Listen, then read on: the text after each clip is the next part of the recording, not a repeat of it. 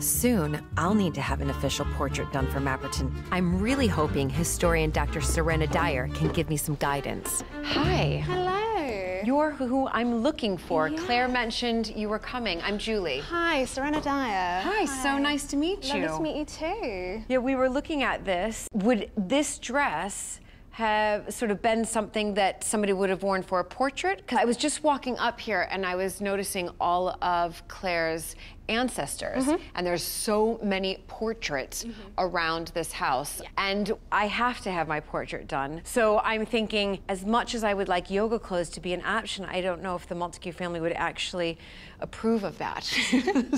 Well, dresses like this were probably everyday dresses, but if we look at some of the portraiture from the period, we can see that they're actually more like costumes. They're presenting themselves as they want to be seen. Let's go and have a look at a painting of the de Laval family here at Doddington and see what they were doing in the 18th century. Well, this is a portrait of the 4 eldest children of the de Laval family. Rhoda here is wearing a sort of pseudo-shepherdess dress. This is supposed to be about her virginal unmarried status. So this is a conceit within portraiture in the 18th century, to include this sort of reference to her purity, to her innocence, the sort of trope of the 18th century virginal shepherdess.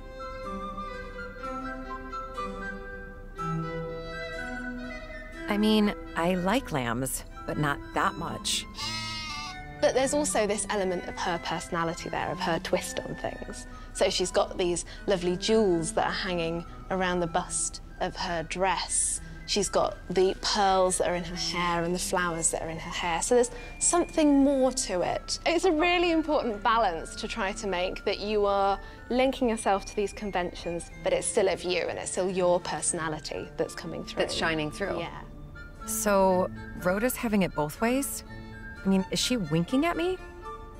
I have to say, I've really learned a lot, and I'm now, you know, my head is thinking at full speed of what I want to wear, maybe different elements that I want to bring in, or, you know, obviously the yoga pose, I could put a yoga mat in there, I could have a yoga block. I'm not sure that would work, but it's still, I still have a little bit of time to think about it. But thank you, this has been, I mean, fantastic, and definitely food for thought. Yeah, I really look forward to seeing the portrait.